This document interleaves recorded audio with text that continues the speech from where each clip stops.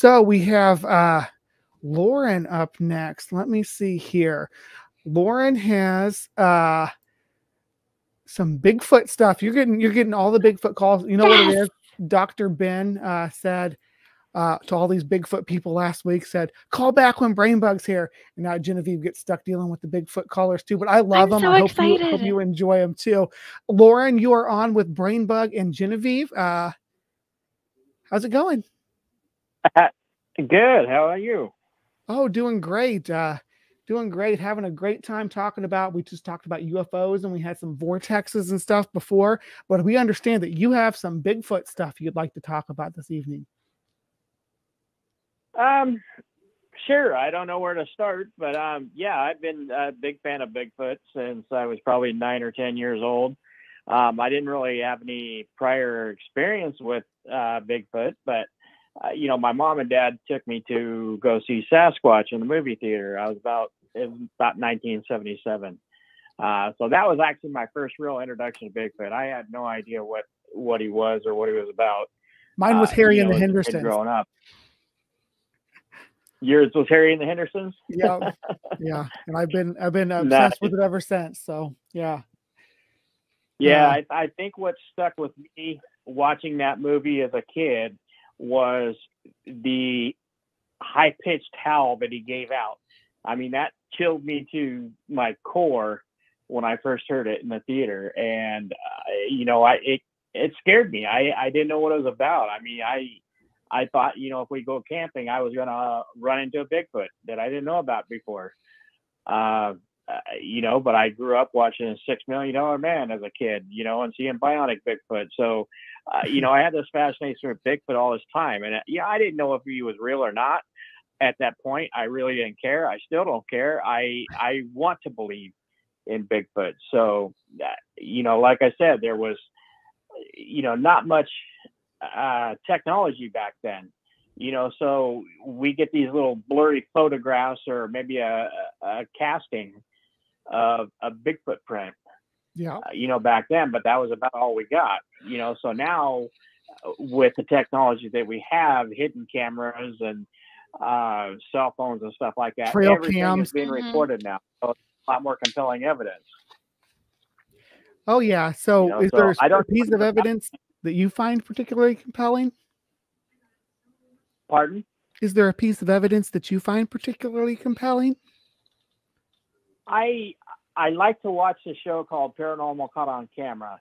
So there's usually videos about Sasquatch every week, you know, that somebody sends in. I mean, it's really compelling evidence that, you know, he actually exists. But, you know, I really enjoy the mystery of it, you know, trying to figure out, you know, what he is and where he come from and, you know, why you don't see, you know, a Bigfoot body in the woods or something like that, you know, had died.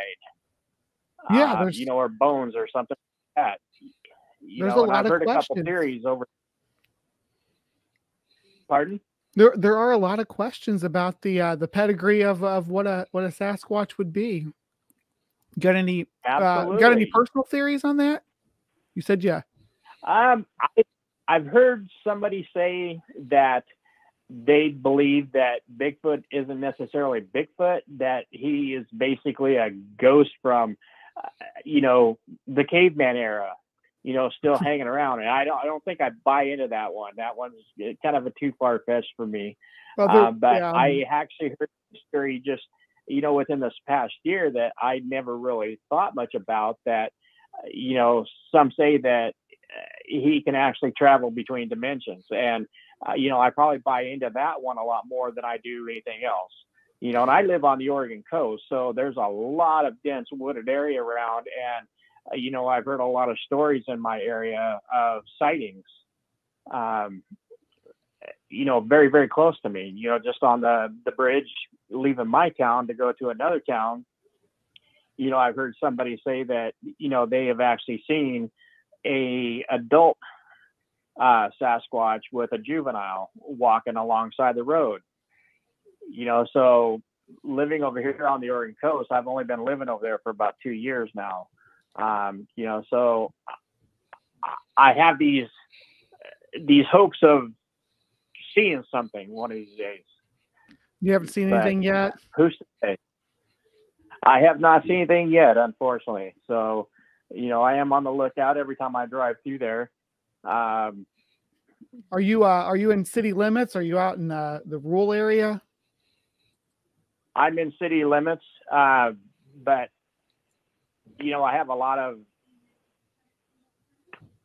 space in between there. You know, in between each town that I travel through. Yeah. You know, like I said, so you spend there's a lot of time passing through. Yeah.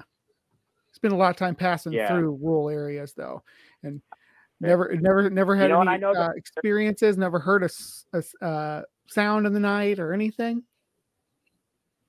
Not any sounds, no. But there's a town just on the other side of our bridge called Gardner, and there's an old cemetery, but the town itself is very small, very, very old, right there on the coast. And there's a cemetery that, you know, a lot of my family is actually buried at the cemetery, you know, but there's a wooded area just on the other side of that cemetery, you know, and I've heard people say that they've heard Sasquatch noises coming through, you know, from them woods, you know. But I'm also a paranormal investigator, so you know, it's something that I would like to, you know, hopefully have an experience one of these days.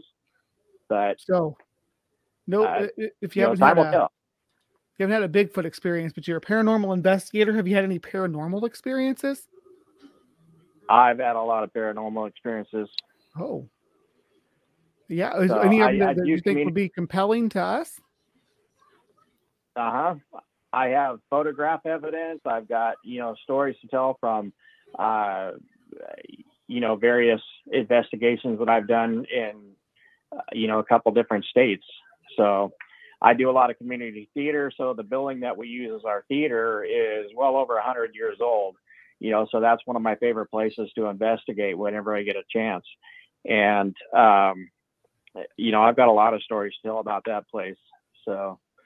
Oh, well, yeah, I'd say we talk about those kind of experiences too. So yeah, if you want to gather up some of those for us and give us a call sometime, and we can kind of go over those experiences too, because we love ghost experiences. We love Bigfoot's great too, and Sasquatch.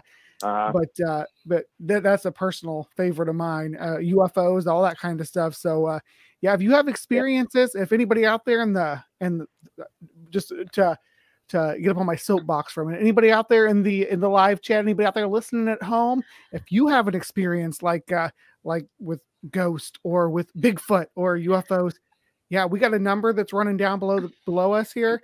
You can give that a call, and I think we still have a few spots open. We had quite a few calls at the beginning, but yeah, we do have a couple spots open if anybody wants to call in. But yes, Lauren, this has been fascinating to kind of pick your brain about Bigfoot and Bigfoot sightings in your area. Yeah, if you have anything, any last experience or anecdotal experience from somebody you know who's experienced Bigfoot, you want to go ahead and share that with us? Not right off the top of my head, no. But I do appreciate the time. All right. Yeah. All right, Lauren. Thank you so much for calling in today. You're very welcome. All right. Bye-bye. Thank you.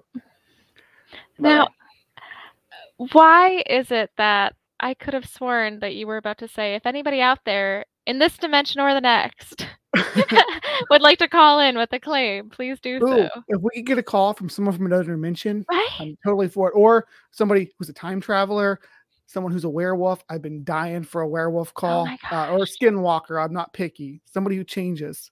Yeah. I do want to, while we got a quick break between calls here, I want to thank you, Cynthia McDonald, for your super chat earlier. We are doing our best up here and having a good time doing it, talking to some great callers about some wild claims.